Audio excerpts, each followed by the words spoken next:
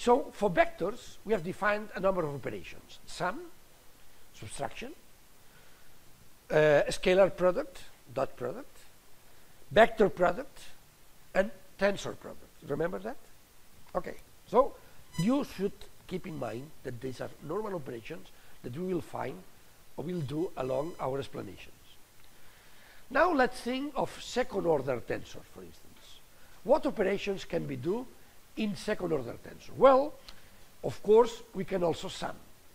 If I have a second order tensor A with components Ij and a second order B with components Bij, the result is a second order tensor whose component Ij is the sum of component A and component B, the same component. Okay? So summing every component, that's easy. Scalar multiplication.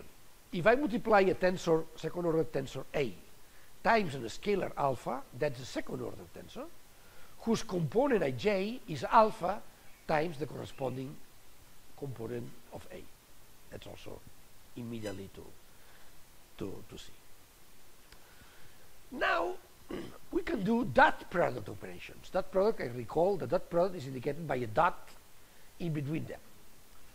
We define dot product operations for vectors, so first order tensors. But what about if I have now a second order tensor A, which is indicated by a capital A in bold, times a first order tensor, a vector B. Okay? So that is a first order, a vector. Why? Look, from now on, whenever we have a point here, we will replace this concept, having a point, by repeating indices. So, let's consider the components A. For instance, a component of A would be Ij. Here, it will come a component of B. What component? Well, since there is a dot here, we will understand this dot as repetition. This is a repeated index. So, I place here the same component. You know, in red here, in red, we have repeated indices. And now, if I do that operation, I realize that, of course, these repeated indices implies a sum. So J is a mute index, and I is a talking index. So finally, only this component I comes to the other side. So this tells us that C is a vector, because it has only one index. So a first order tensor. And the component I is Iij times Bj. This implying the sum of I, the sum in terms of J's. Look, we can extend that, for instance, to multiply. Imagine that you have a third order tensor, calligraph A. And we want to do the dot product times a first order tensor, that is a vector. So we do the same rule. Whenever we see a dot, we repeat the index. So we take a generic, we place a generic component of A, typically Aijk.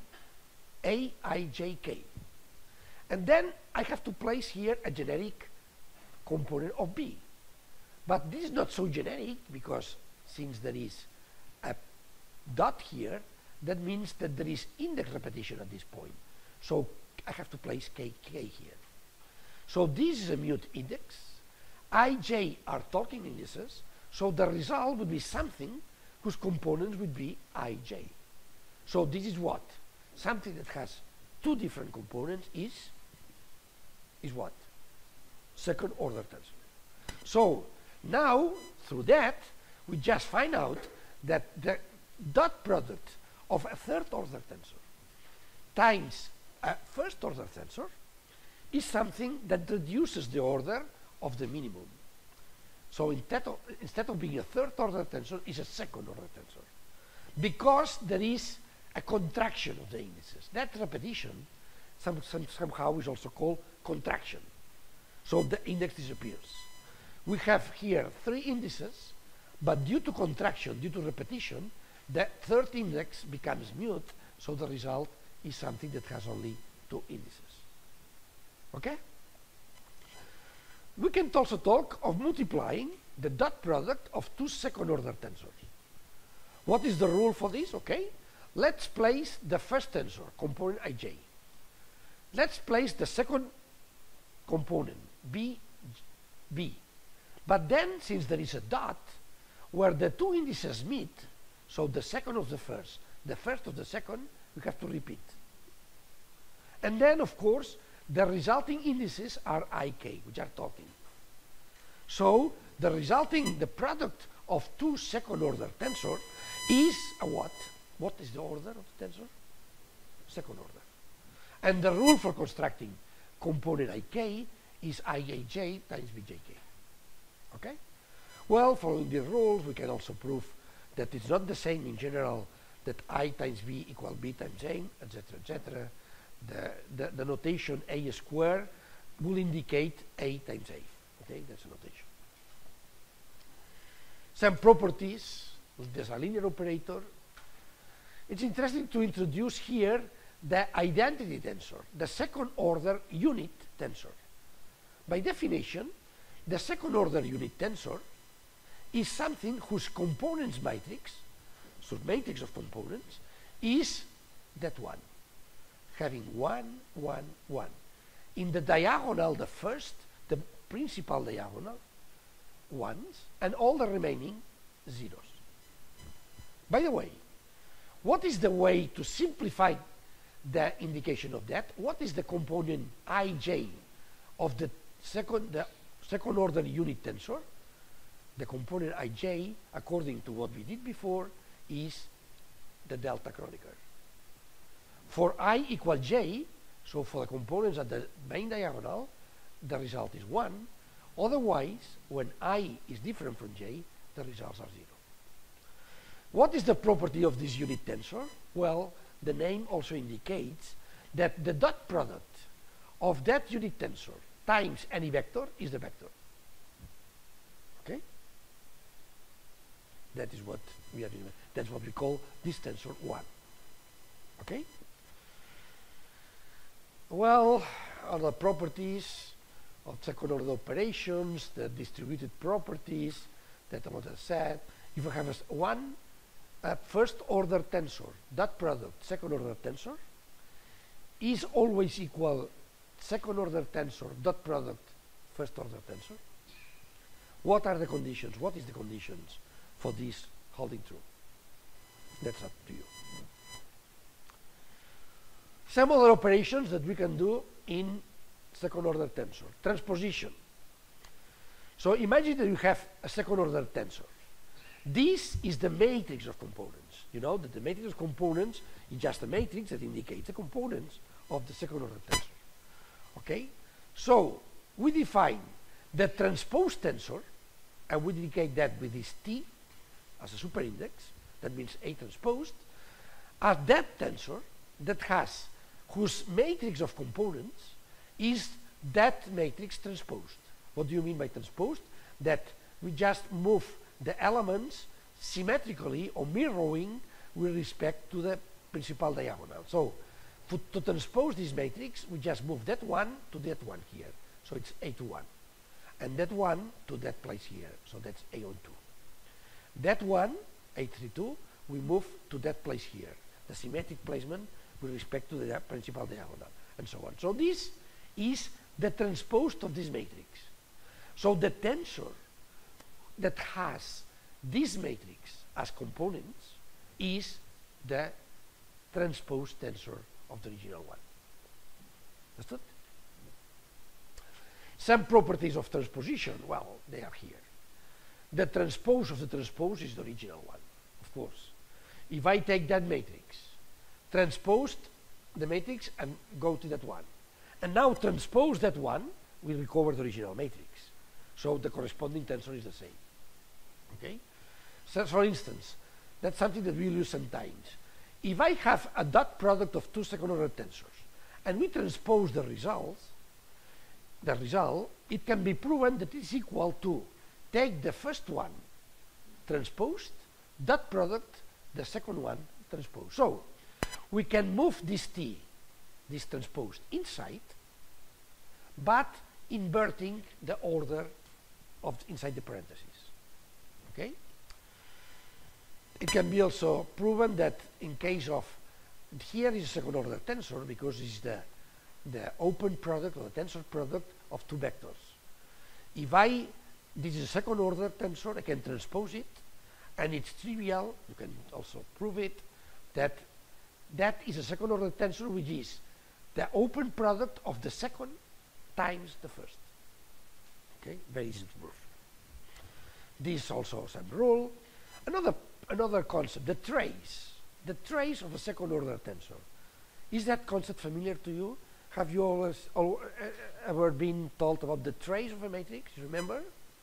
The trace of a matrix is the sum of the main principal diagonal members of the matrix. So this, which is in a scalar, it is A11, A22, A33, that's the trace of this matrix, that will be also extended to the trace of the tensor represented by this matrix. Okay?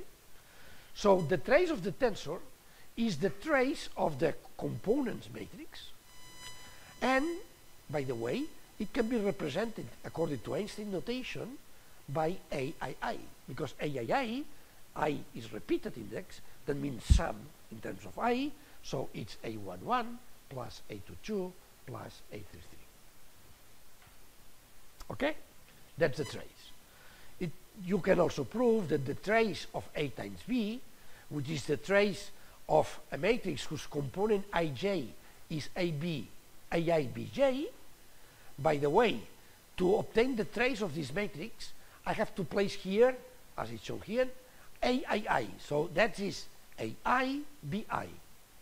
And by the way, AI, Bi is what corresponds, as we defined before, as the dot product of vector A times vector B. So the trace of the tensor product of vector A, open product, vector B, is just a scalar, which is the vector A dot product vector B. Some other products, of course, some other properties which are here. For instance, the trace of A transposed is equal to the trace of A. Why? Because transposition doesn't affect to the main diagonal. So that's something.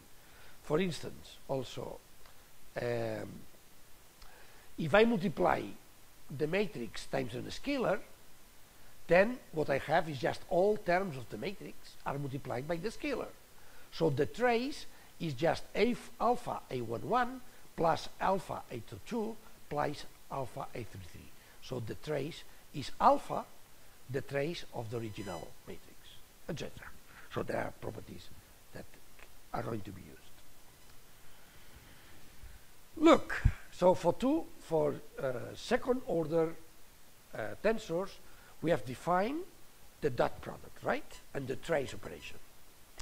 Now we are going to define another operation, which is the double index contraction or double dot product. And we'll indicate it by that. Two dots in vertical placed vertically in between the two vectors. That's what. Okay, imagine that I have a second order tensor A and a second order tensor B. I want to do that double dot product. Double dot, look, if dot before meant contraction of one index, double dot or repetition of one index, double dot would imply what now? What is the logical assumption? Repetition of two indices. So, to do that operation, I take the component ij of the first vector and then the component of the second vector. What components? Since there is double dot, it means that the first component of A is repeated in B. So IA, BA. And the second component of A is also the same component of B. BAIJ, BIJ. Look, how many talking indices are here? How many? No one. So the result has to be what? A scalar. There is no index passing from this side to that side because all of them are repeated. So the result is a scalar. So the double index contraction or double dot product of two second order tensors are a scalar, which is the result of multiplying every component aj by the corresponding in A, by the corresponding component in B, and summing them up. For instance, in that case, let me see if I can go back, yes. If I want to multiply, imagine that this is A and this is B, the result is multiplying that component times the B component 1, 1, plus the component A12 plus the component B12, component IA13 times the component, the corresponding component. So box by box in every matrix, we just multiply the element or the number in one box times the element in the same box in the second matrix, and we sum the results. That is what the equivalence of the double dot product. Of course, this is returning one number, which is a scalar. Okay? Okay. That is for the case in which the two tensors have the same order. What happens, for instance, if now we have a tensor of third order, A, times a tensor of second order, B? Well, the concept is the same. Double dot means contraction, repetition of indices. So what indices? Well, look, I place here one component, generic component of A, I, J, K. And now I have to place here some components of B. Which one? Look, double index means that I have to repeat the closer components in every case. So J, which is the second, is repeated with that, and K, which is the last, is repeated with that. That implies, of course, a double symmetry in terms of J and in terms of K. But I remains a talking index. So that the result depends of what is I. So the result is something that has an index, which is I, something that has only one index. What is something that is one index? Is a first order tensor, that is a vector. So look, multiplying by double dot product a second order product, a third order product times a second order product returns a vector, a first order. Okay, the double contraction reduces the order of the first tensor two orders, from 3 to 1. Here, the double contraction reduces from 2 to 0, scalar, etc. Understand? Okay. Imagine now that A is a fourth order tensor. You can do that. So you can anticipate the double dot product of a fourth order tensor times a second order tensor will return what tensor? What is the order of the returning tensor? Second, because I just take two indices from the order of the first one. By the way, is that way. I take a generic component of A, ij, key L. Then the corresponding component of B, okay, K here, key is repeated, key and L are repeated, because are the closer components. The ones that I would find if I put two indices here are KL, KL. These ones are repeated. What remain unrepeated? So talking indices, IAJ. So the result, these IJ indices move to the other side, remain to the result. So the result is a second order indices. Okay? So that can be extended to any case. Okay, let's go. Some properties. Well, that can be proven. Look, there is a variation of that. Look, there is, when we talk about double index contraction, we can talk about vertical contraction, as we see before, double vertical contraction or horizontal contraction. What is the difference of having horizontal double dot or vertical double dot as we had before? The difference is the order of the indices. When I have an horizontal double dot, I have, of course, I place the first component IAJ, and here, if it was a vertical contraction, I put AJ. Okay?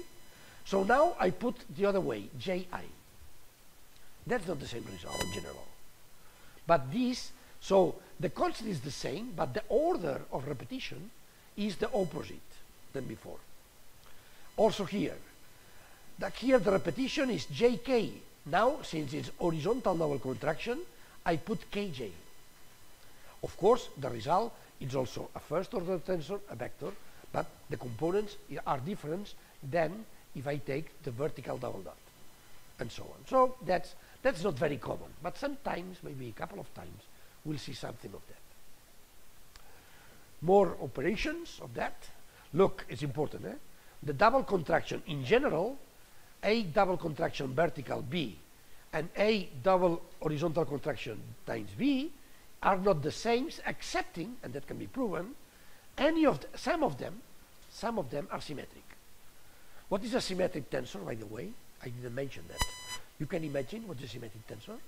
What is? What is a symmetric tensor? You know what is a symmetric matrix? It's the one that exhibits symmetry with respect to the diagonal principal, to the principal diagonal. So a symmetric tensor would be that whose matrix of components is symmetric. Okay? So if one tensor is symmetric, so the components of A or the components of B display a symmetric matrix, then it can be proven, and that's something that you can do just to exercise yourself. Then that's something that they are equal. Otherwise, these are unequal. That's some examples that you can put. Okay? Let me finish with something, operations that are done in second order tensors. For instance, a second order tensor, it's represented by a second order matrix of components, and we know that we can take the determinant of a second order of a matrix. You know how to take a determinant. So we call the determinant of the tensor the determinant of the matrix of components of the tensor. And by the way, you don't need to prove that. It's rather complicated. It can be proven that this tensor can be expressed using matrix notation in this complex formula, complex but compact formula, in terms of the Levi-Civita or permutation tensor and different components of A. So that's this expression. Look, A epsilon ijk times A1i times A2j times A through k. Okay? That is what is the determinant. Well, these operations are here. Some properties. The determinant of the product is the product of determinants. The determinant of the transposed is the determinant of the original. When I multiply the matrix or the tensor times a scalar, the determinant comes multiplied by that coefficient to the power of 3, etc. Another concept, the inverse of a matrix. Well, you know what is the inverse of the matrix, no? The inverse of a given matrix is another matrix that multiplied in terms of matrix product returns the 1, 1, 1, the identity matrix. So we extend that to the case of tensors. So the inverse of a tensor A, second order tensor, is another second order tensor, A minus 1, such that the dot product of both is equal to 1. Or also this one. Okay? In that cases, the inverse fulfills this property. Okay? Look, here that's the expression. That is expression in terms of tensor. Okay? A times A minus 1 is equal to 1. We can express that also in components. How would I say that in components? Look, to express that, I will have to take one component of A, iik, then one component of A minus 1, but since there is a dot product here, k is repeating here. So it's iik times A minus 1 kj. Look, the Tolkien indices are ij. So finally here is ij. What is the component ij of the unique tensor? We said that is the delta Kronecker. So that expression, which is done in terms of tensor, physical tensor, is what we call the intrinsic or the compact equation. So that's something that tells us something in terms of tensors. So one tensor times its inverse is equal to the tensor identity. And these tell us the same, but in terms of components. aik times akj to the minus 1 is equal to delta aj for ijk equal 1 to 3. Okay? This is the same of this, but from now on we will call that, and we'll see that many times, the initial expression of the equation. That's an equation or equality. And that is the same, but in terms of indices. They are the same. You can pass from one to the other immediately. If we see that, we can just write this, but if we write this, we realize that this is equivalent to that one. That is two different options that you will have to express equations or properties or some physics in terms of tensor magnitudes. We'll see that in the future.